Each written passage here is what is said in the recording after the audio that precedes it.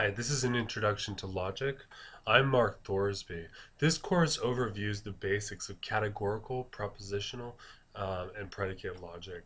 Today in our video, we're taking a look at just basic concepts, and we'll be looking at the concepts of validity, truth, soundness, strength, and cogency. So for those of you who've been following along with us, welcome back. It's good to have you. Today we're going to be talking about the concept of validity. We're going to see that this issue of validity is really a core concept that that we're going to be talking about throughout the entire course. In fact, much of logic, if not the grand majority of what we do in logic, is a test for the validity of certain sorts of arguments. So it's a pretty key concept. But before we sort of go through and define what validity is, let's quickly remind ourselves of the distinction we made last time between two types of reasoning. Again, there are two basic forms or two types of reasoning that get employed within argumentation. So there's two types of reasoning. The first type of reasoning is deductive reasoning. And to remind you, if you didn't watch our last video, you should go watch the previous video, which is on the distinction between deductive and inductive reasoning. But deductive reasoning is reasoning by necessity, whereas inductive reasoning, by contrast, this is reasoning by probability. So arguments that are merely probably the case, probably true, are inductive, where deductive arguments argue what has to be the case given a set of conditions.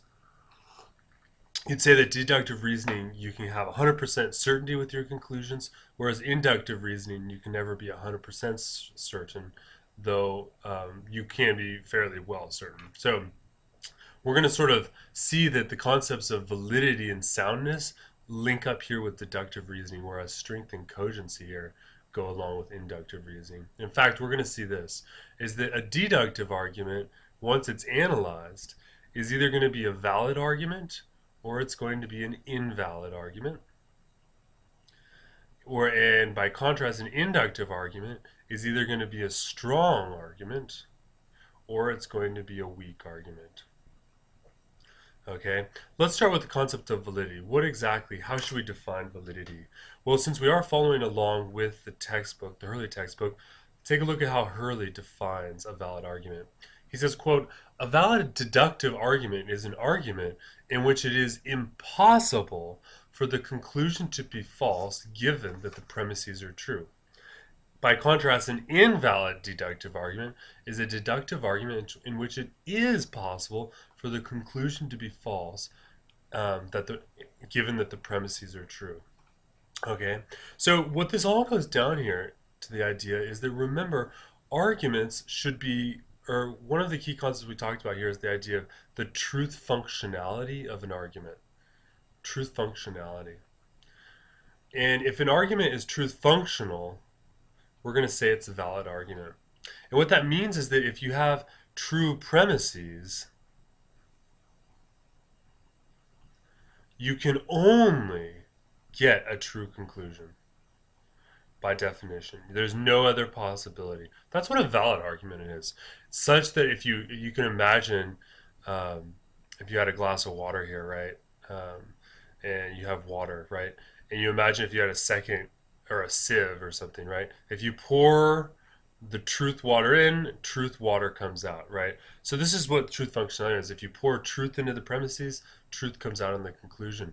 That's truth functionality, such that if you had true premises, you can never have a false conclusion, right? A false conclusion is, strictly speaking, an impossibility in a valid argument. Whereas an invalid argument, by contrast, you could have true premises and get out a false conclusion. Thus, it's not going to be the best sort of argument, okay?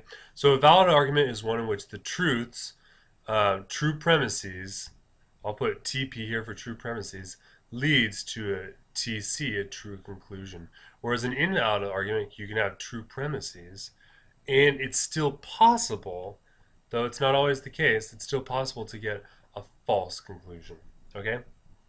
So that's what a deductive argument, a valid deductive argument is. Now, one thing we'll notice here is that the validity of an argument is actually dependent upon the form of the argument. Hence, this is the linkage we're talking here about formal logic. Again, in formal logic, we analyze the form of the argument to determine validity. In fact, validity is essentially always a function of the form of an argument. What this means is that if you have a valid form, it is possible to have a valid argument that's not actually true. Okay, and this is where a lot of times people get confused. But I think it's going to make sense here in a minute. So let me scroll down here and show you an example here. This example comes from the Hurley textbook. This is an example of a valid argument. You're going to see why. These are the two premises. If we were going to label these, this would be premise 1. In fact, let me change my color here. This is premise 1, this is premise 2, and this is the conclusion.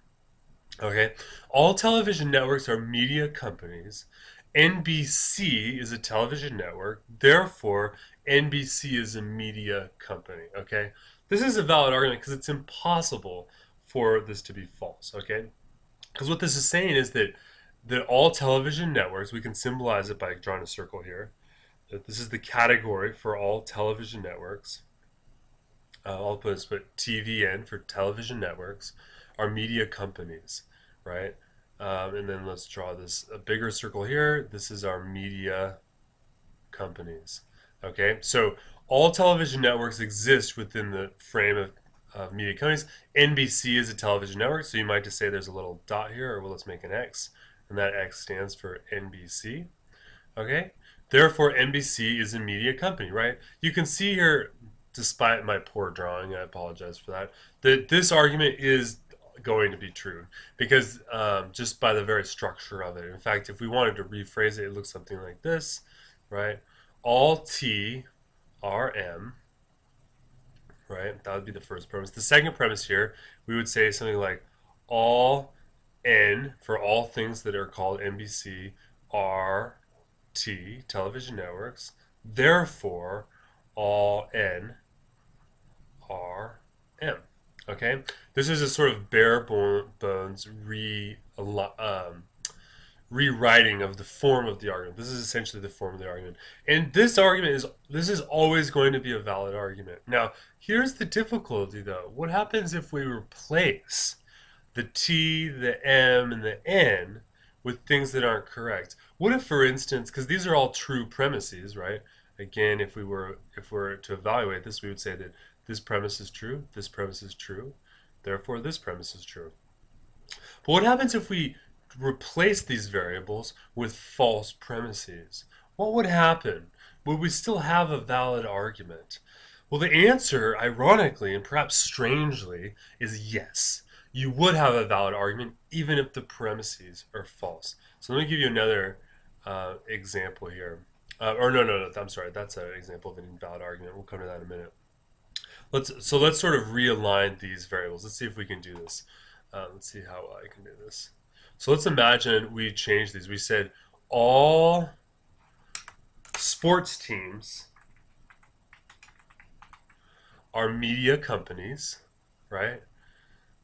And we'll say Barack Obama is a sports team.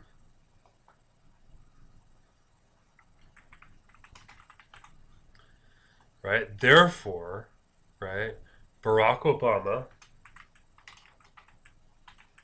is a media company. Okay? So here, let's erase this thing here. Now here you can see that if we were going to analyze this, we have the exact same form of the argument. The form is exactly the same, except obviously these premises are false, right? So let's take a look at it here. Let's analyze it.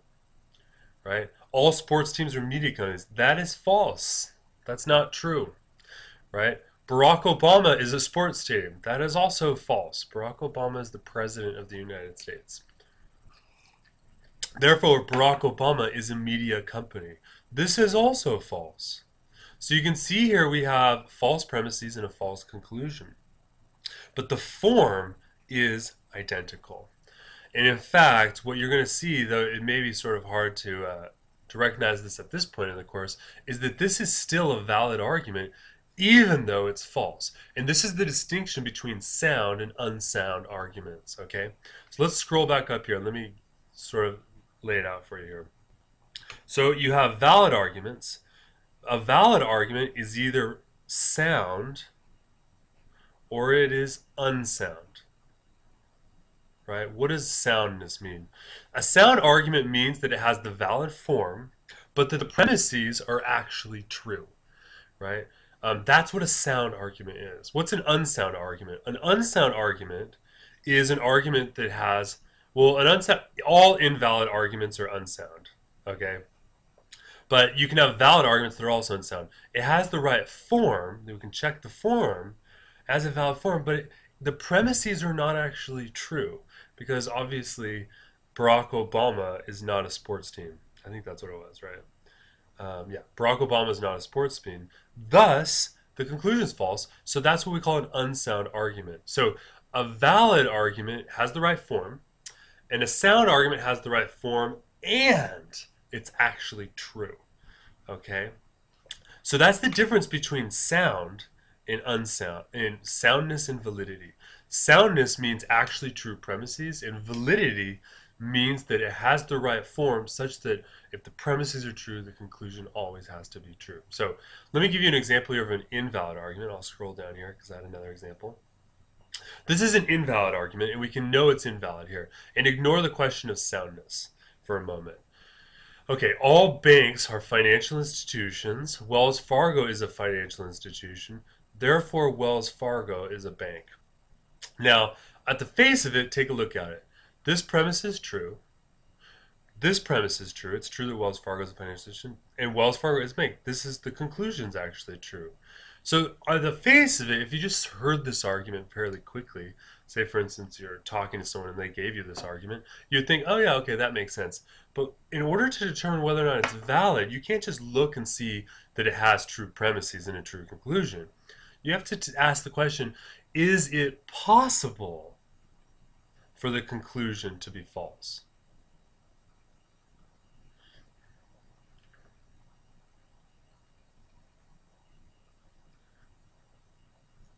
Is it possible for this conclusion to be false? Now, if you think about it long and hard, and maybe if you want, pause this video and try to figure this out, is it possible for this to be false? Well, the quickest way to figure out whether or not this argument could be invalid is to symbolize it again. So if we're going to symbolize it, what would it look like?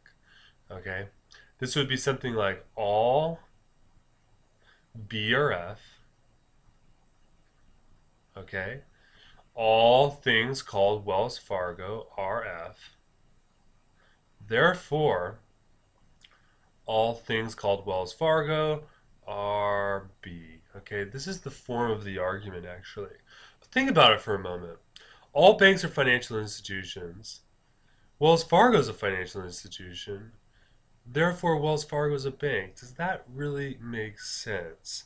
Right? And you can imagine here, what if we put different variables here such that we had true premises? Is it possible to come up with a false conclusion? Because that's what invalidity is. Invalidity, again, is having true premises and a false conclusion. And the answer is yes, it is. Think about it for a minute. Let's draw our sort of circles here, our sort of proto-Venns, right? So let's imagine that we have a circle here, and this circle represents banks. All banks are financial institutions, so the bigger circle here is F. Wells Fargo is a financial institution, so we'd put the X out here in this. Therefore, Wells Fargo is a bank. Well, wait a second. Not necessarily, right? What if Wells Fargo is a financial institution that's not a bank? Because financial institutions, there's more types of financial institutions than banks. Imagine, for instance, if you had a financial institution that was merely, let's say, an accounting firm, right? An accounting firm where companies hire consultants from this firm, right, in order to do their to check up on their accounts and make sure they're paying their taxes and that sort of thing. They would count as a financial institution, but not a bank. So you can see here, what if Wells Fargo was something like an accounting firm? This argument would fail, in fact, because it would be possible for the conclusion to be false, right? In fact, let's just imagine, let's just change the scenario. Let's just change some of the variables here. And we'll just use our same example here. All banks are financial institutions. accounting firms are financial institutions.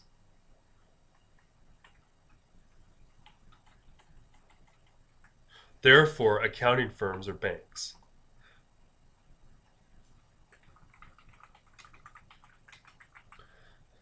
Okay, so you can see here I kept the form of the argument the same, but I just changed out the variables here. But you can see now what happens if I look at this, right?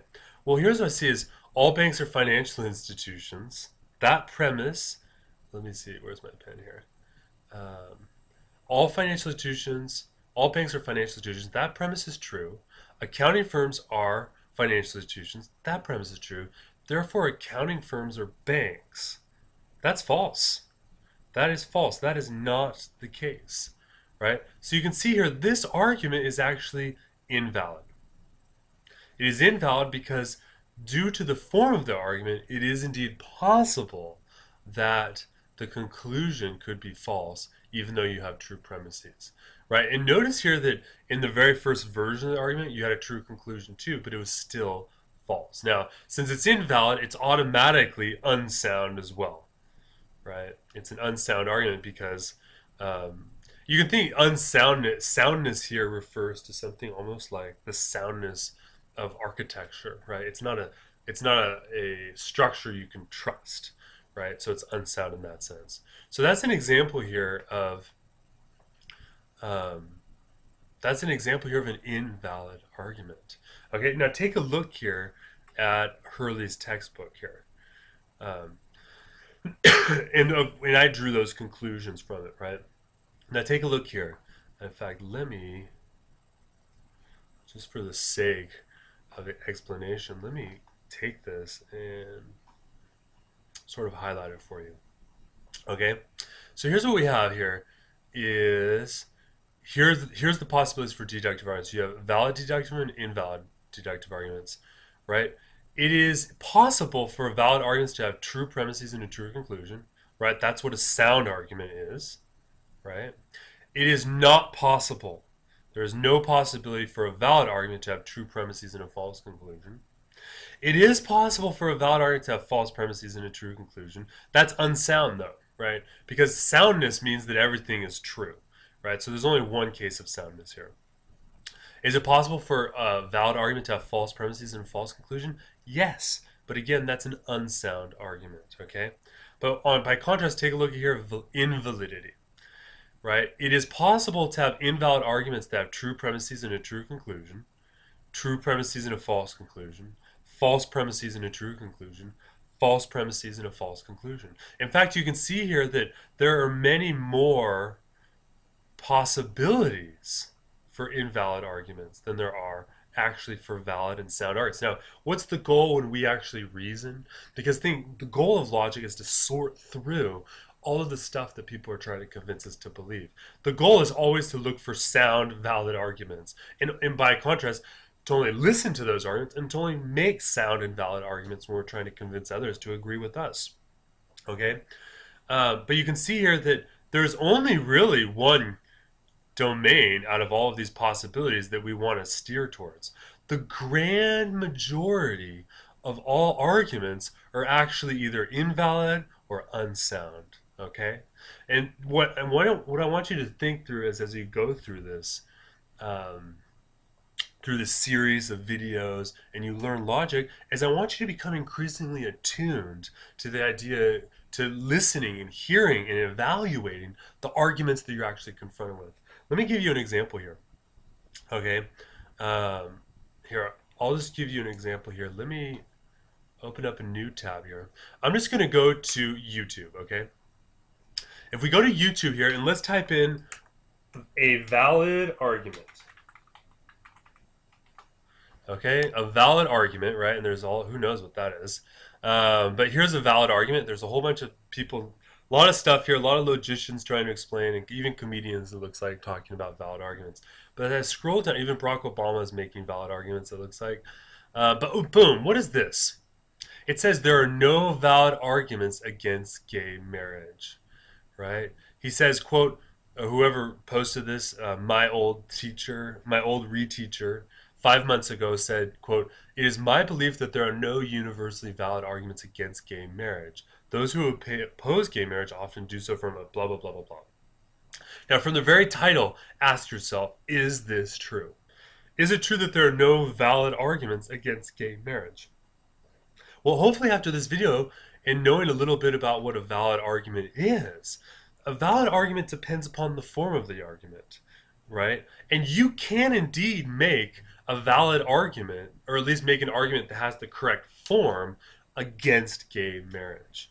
So, actually, this is a good example of this person doesn't understand what a valid argument is. Okay, they probably mean there are no sound arguments against gay marriage. And maybe we're just quibbling here. I've never seen this person's video, so I don't know what they think here. And I'm not against gay marriage. So I probably, in a certain sense, maybe agree with this person. But I can't think, but here we should see that this sort of statement is actually not true. And we shouldn't actually believe it to be true, though, for instance, we could be sympathetic with their perspective.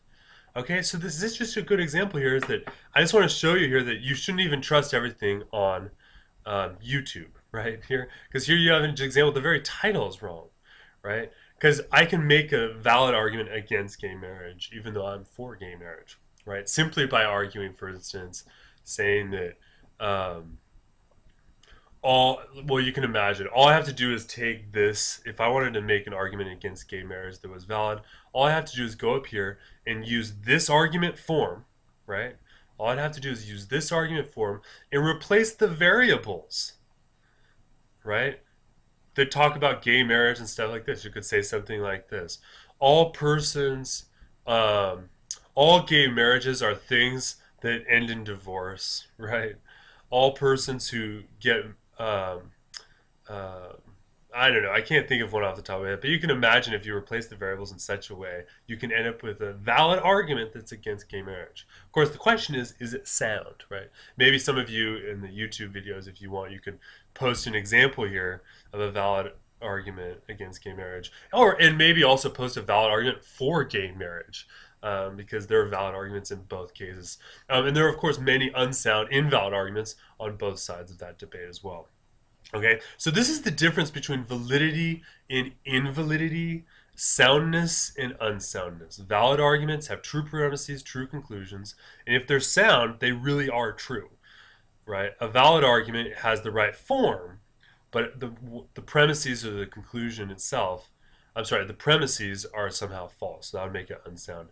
Invalid arguments are always sound. So that's what, and that only counts, we only talk about validity and invalidity when we talk about deductive arguments. Now, conversely, or at least in lockstep with this sort of the case here, let's talk about inductive arguments. An inductive argument is an argument by probability, right?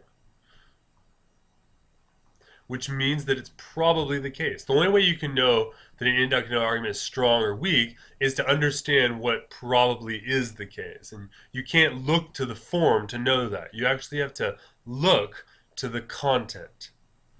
Now, in some cases, you'll see that certain forms of arguments are better than others, but in general, you have to look to the content rather than the form. A strong argument is one in which the true premises if you have true premises, it's highly likely, it's probably the case that you also have a true conclusion, right? Whereas a weak inductive argument is one in which, if you have true premises, it is not, here, I'll put an X here, it is not likely that you will have a true conclusion, okay? So here you have high likelihood, and here you have a low likelihood. Now, one of the things to recognize here is that a weak inductive argument, because it's based upon likelihood and probability, could actually be a good argument. It could actually be true, right? Whereas a strong argument is likely to be true, but not necessarily. So over here, with deductive arguments, you have 100% certainty, at least when you talk about valid sound arguments. But over here, you always have, let's say, less than 100% certainty. You can never be totally certain with an inductive argument because it's based on probability, right? In fact, let's take a look here at how Let's see, where is it? Oh, it's right here. Let's take a look here at how Hurley defines. Uh, there's Hurley's definition for sound and unsound arguments, but let's take a look at what he says about strong and weak inductive arguments. Quote, he says, a strong inductive argument is an inductive argument in which it is improbable that the conclusion be false given that the premises are true. And by contrast, a weak inductive argument is an argument in which the conclusion does not follow probably from the premises even though it's claimed to. Okay? Just like we just defined it, okay? So let's go back down here. So inductive arguments, just because that got a little messy, right? An inductive argument is either going to be strong or weak, right? Now, a strong argument, if it really is true, right, then it's a cogent argument. So a strong argument can either be cogent or uncogent, right? A cogent argument simply means that it is actually true. It's actually true. Whereas an uncogent argument, it obviously isn't necessarily actually true. Weak arguments are by definition uncogent arguments. Okay. So you can see here we have the exact same structural feature of validity, invalidity, soundness, and unsoundness, except when we talk about inductive arguments, we use a different language to be precise. Because it's only based on probability. We talk about strong, weak, cogent, uncogent, right, or actually true. So let me give you some of the examples from the Hurley text here. Let's see, where are we? From the Hurley text of some cogent and uncogent strong arguments. So let's take a look at here. And when we talked about the difference, well, let's just go with this one. All dinosaur bones discovered to this day have been at least 50 million years old. Therefore, probably the next dinosaur bone to be found will be at least 50 million years old. So ask yourself, is this a strong or is this a weak argument? Well, take a look at this. Because of the regularity of every dinosaur bone we've discovered thus far is 50 million years old, that regularity gives it a high likelihood or a high probability that the future dinosaur bones will fall within that time range of age. Thus, we would say this is a strong argument. This is a strong argument. Let's take another example here. All meteors found to this day have contained salt. Therefore, probably the next meteorite to be found will contain salt. This is another example that I think, let's see what he says, right? On the face of it, this looks like a strong argument, but all meteorites found in this day have contained salt. He says the premise of this argument is clearly false, but if we assume it true, then we naturally expect the next meteorite to contain salt. Thus, the argument is strong. So this argument is strong, but it is uncogent, okay? This is a strong argument that's uncogent because it's not actually true, okay? So I want you to just get a sense here of this differentiation here. Here's another example here.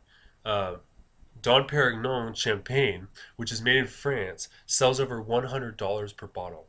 Marquis de La Tour is also a French champagne, therefore probably it too sells for over $100 per bottle.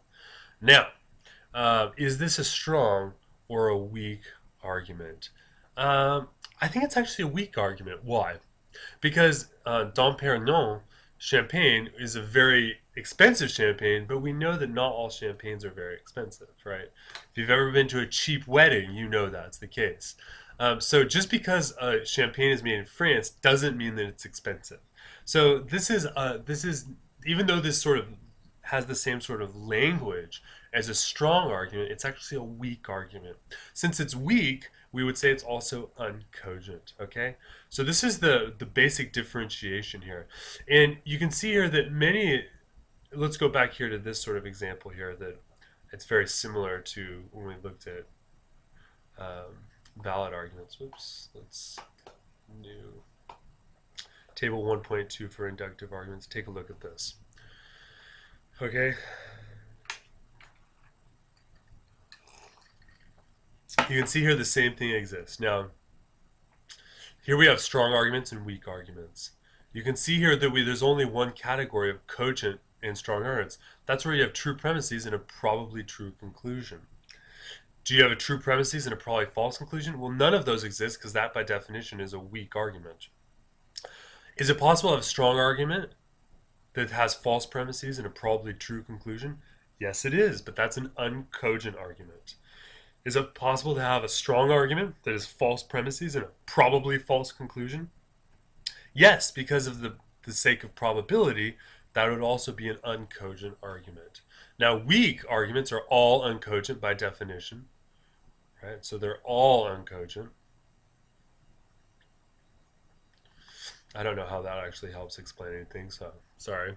But you can see here that, and these are great examples he gives here of all examples, and I'm not going to read them to you because you can read them on your own, right? But these are all you can have weak arguments that have true premises and a probably true conclusion. That seems sort of odd, but it is in fact possible. Okay? Because the conclusion could probably be true for other reasons. Take a look at his example. A few U.S. presidents were lawyers, therefore, probably the next U.S. president will be older than 40. Okay? Now, you can see here that the premise here and the conclusion don't relate, right? These are not related. Since they're not related, it's a weak argument, even though this premise is true and this is actually probably a true conclusion, since the grand majority of all presidents have been over 40. In fact, maybe all of them. I actually don't know off the top of my head, but probably all of them. I know you have to be 35 to be the president, but all of them that I can think of have been over 40. Right? So notice that you can actually have true premises, probably true conclusion. The question is whether or not the premises actually provide support or evidence for the conclusion being probably the case. Okay?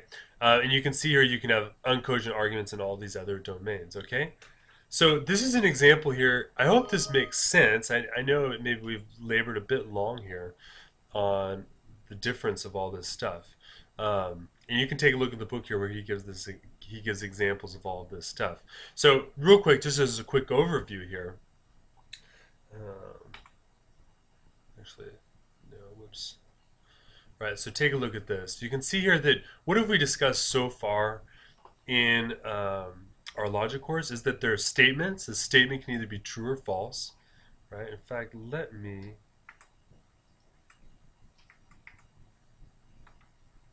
so you can have statements. A statement is either true or false. This is known as the principle of bivalence, right? In a group of statement, it can either be an argument or a non-argument.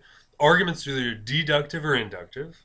And then out of deductive arguments, they're either valid or invalid. Invalid are all unsound. And if they're valid, they're either sound or unsound. And inductive arguments are either strong or weak, cogent or uncogent. You can see here what though I think that this could be sort of made to look a little bit clearer here. What we're building up here is really sort of a stratification for evaluating arguments. And this is why this is really key and critical here to the basic understanding of the whole structure of logical arguments. Now, in these exercises, exercises are actually really fun. Because you're going to see is that the first section here, there are deductive arguments, and you have to determine whether or not they're valid or invalid. And the majority here, I think, are actually from real things. And then the next here, he's going to give you inductive arguments, and you have to figure out whether they're strong or weak. Okay? And then here you have to determine whether or not you have to evaluate the argument totally, right? Determine whether the following arguments are inductive or deductive. And then if they're deductive or inductive, figure out if they're strong, weak, valid, or invalid. And then finally, the last one here is it's going to ask you to define terms and sort of evaluate these. It's actually a really fun sort of series of exercises to do, and it's really good practice because ultimately, and remember, this may seem sort of dry and boring, but it's really fun. It's really important, rather, because because as you get better and better with these arguments, you'll be able to actually determine whether or not the arguments you hear in your ordinary life are valid or invalid, deductive or inductive. Okay? In our next video here, we're going to be taking a look at argument forms and how we can prove invalidity. Okay? Because obviously, invalid arguments you want to avoid. How can we prove those? Okay? So that's our next video. I'll see you then. Thanks for tuning in. Okay, bye.